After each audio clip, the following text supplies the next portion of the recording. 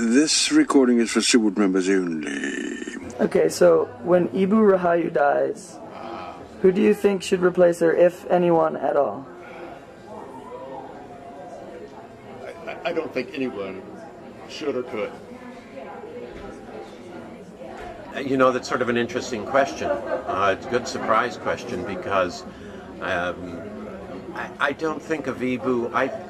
I really respect Ibu, and I know that Bapak, I heard Bapak say things about her that caused me to have more respect for her than perhaps other Subud people in a certain way, of course, spiritually. But I don't think that it's a replaceable position. I don't think they're taking apps. I've actually thought about this. I don't think anybody should replace her unless they've received to do so before she passes.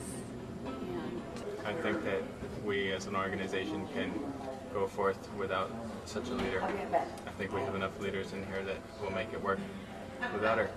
But I think she's doing a great job where she is right now. You should be the leader, Hamilton. But I think it will be the next step for Subud, where it is our next growing phase, in that we have to step up to be Subud altogether and to test and receive without her guidance. So it will be exciting. Well, I was just involved in these talks trying to figure out who the next USA chair was going to be. I think that was going to take a long time to figure out. But, you know, I guess they're going to have to do it the democratic way. But yeah, eventually someone should take it over.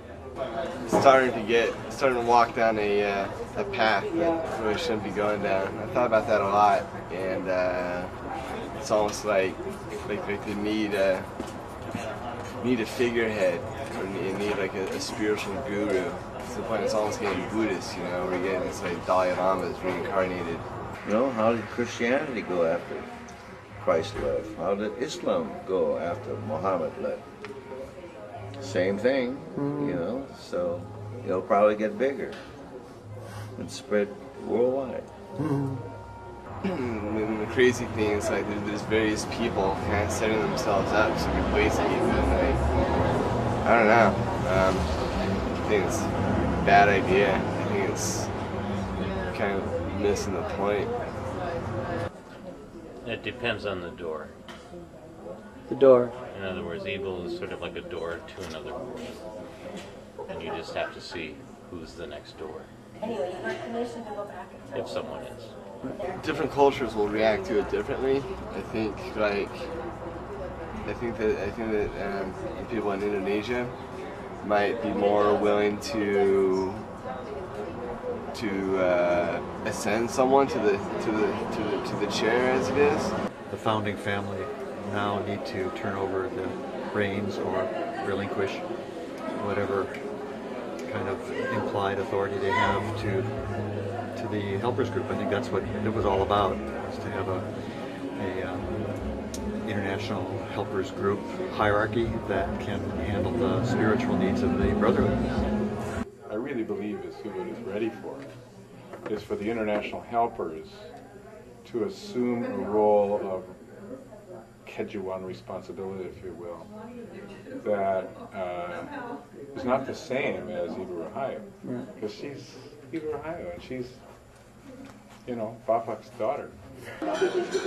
I think that in my readings of Bapak and tapes that he said that Subud was for us, and that, you know, when he was gone, Subud would have to go on without him. And I never expected Ibu Rahayu to fill the role that she did, and I really believe that Subud needs to just move forward without her. And my feeling is that at times she's overburdened with all that people put on her, and it's time to let her rest and to answer those questions for ourselves. Well, I think to some degree we'll probably recycle a lot of the advice and guidance that we heard over the many years from both Bapak and Ibu, and I suspect that there'll be people emerging from the Subud community that will have a lot to say about future development, about the progress of the Latihan and the nature of the Latihan in people's lives. I think it'll continue, and may not be what it was, but everything changes, and I think that's what we all have to do, is be willing to change. All right.